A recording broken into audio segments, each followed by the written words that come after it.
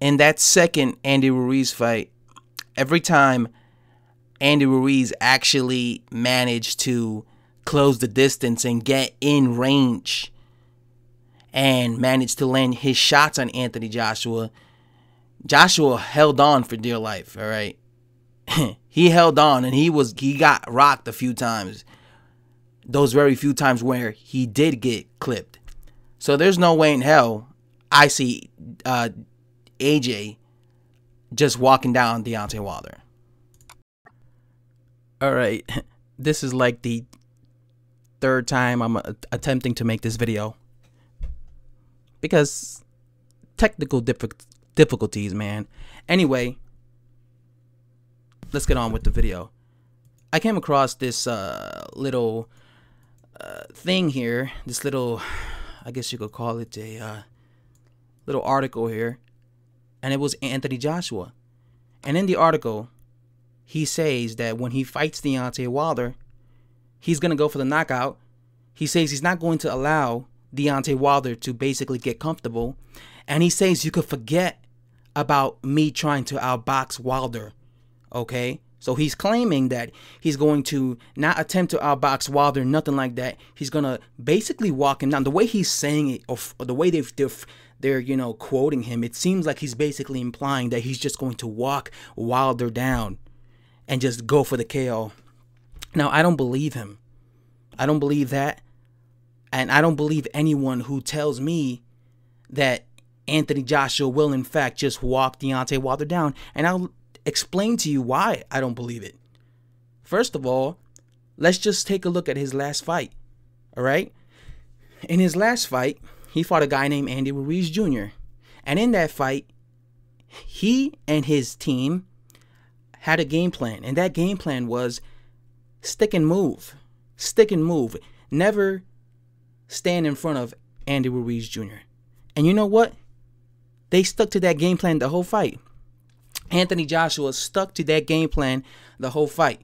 He never stood in front of Andy Ruiz Jr. for a long period of time. He would hit him and he would move immediately.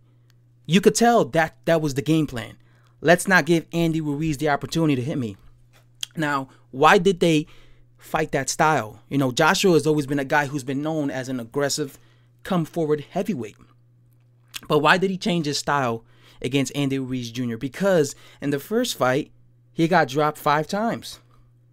And him and his team understood that the only reason that happened was because he gave Andy Ruiz Jr. the opportunity by just standing in front of him like that. So how do you fix this problem? You don't stand in front of the guy, right? Now think about that. They told Anthony Joshua not to take any risks and to basically just fight a back foot game against Andy Ruiz Jr. for 12 rounds because they didn't want to risk him going toe-to-toe with Ruiz and getting himself hurt or knocked out again, right? So you expect me to believe that he's going to be willing to just go straight forward and not respect Deontay Wilder and just try and go for the knockout the way he describes it, the way he says he will do?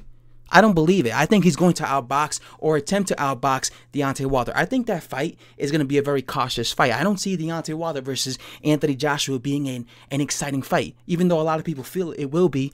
But when you got a guy like Joshua who has a suspect chin, and you got a guy like Deontay Wilder who is a slow starter and a guy who depends on one punch, that is a recipe for a fight being very cautious. I see Deontay Wilder being very cautious. I see Anthony Joshua being very cautious. And I don't think this fight's going to be exciting as exciting as people believe it is. It's going to be a fight between two cautious guys. Because there's no way, Rob McCracken was going to tell Anthony Joshua, yeah, just go in there, walk Deontay Wilder down, and knock him out. Don't show him no respect. It's not going to happen. Because if they were so worried about the Anthony Joshua's punch resistance against Andy Ruiz Jr., and that's why they fought a back foot game, they're going to feel even more, 3 times more worried, trying to go forward and stay in the pocket against Deontay Wilder. It's not going to happen. I've always said this. I feel Deontay Wilder will lose against a boxer or against a guy who just simply catches him and knocks him out. And if I'm Anthony Joshua, I think it would be beneficial for him if he just stood, he fought the back foot game.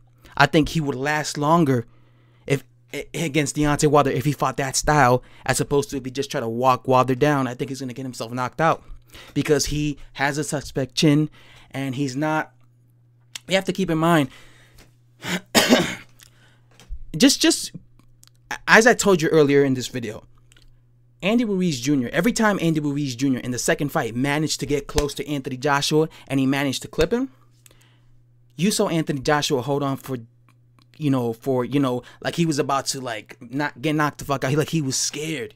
All right. Every time he got hit by Andy Ruiz, he immediately hugged him. He immediately clinched him. Okay.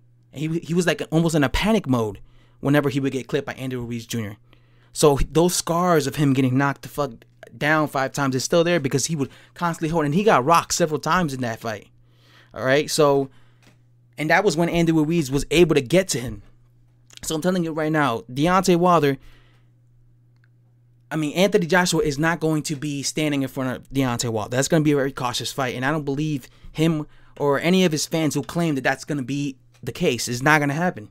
You're going to see a cautious Anthony Joshua, unless he's dumb and he thinks he could just walk, down Wilder without any respect. That's going to be an early night for Deontay Wilder. Deontay Wilder is going to do a Dominic Brazil on him if he tries to just walk him down. Anyway, guys, that's all I have to say, man.